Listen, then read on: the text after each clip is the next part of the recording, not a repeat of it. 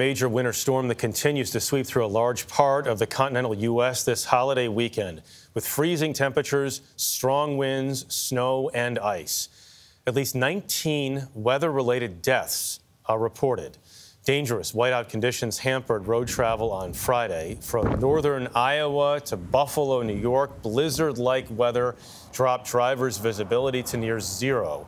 Travel conditions aren't much better in the air. So far today, more than 1,300 flights have been canceled nationwide. That's on top of nearly 6,000 U.S. flights canceled yesterday.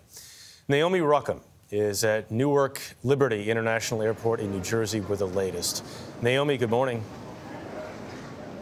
Jeff, good morning. Many of those who tried to get out of town before the holiday are now spending Christmas Eve at airports across the country. And as the snow shifts to bitter cold, this weather system is proving it hasn't moved out quite yet. From coast to coast, Americans will get that treasured white Christmas, but it comes at a cost. In Buffalo, New York, forecasters are predicting multiple feet of snow through Sunday. Wind gusts surpassed 70 miles per hour with visibility near zero. It's complete whiteout conditions. Cars will be coming and you have to come to a complete stop.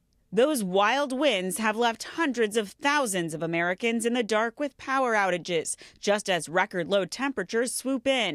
Denver dropped to -24 this week, and Houston hit the teens with wind chills in the single digits. From Michigan to Kentucky and even Texas and Georgia, warming centers are now open. That cold weather is nothing to play with. Flights are taking off now, but airlines are playing catch up, with crew shortages and de-icing slowing the return to normal. In Seattle, an ice storm shut down multiple runways.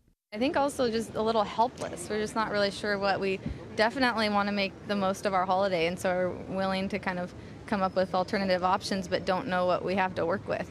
Those driving to Christmas are hitting speed bumps too, as rain and snow turn to ice just in time for Santa's arrival. The good news, a big warm-up is expected next week, and at least here in New Jersey, passengers seem to be in the holiday spirit, but expect a very, very cold Christmas from every corner of the country. Dana? All right, Naomi, thank you.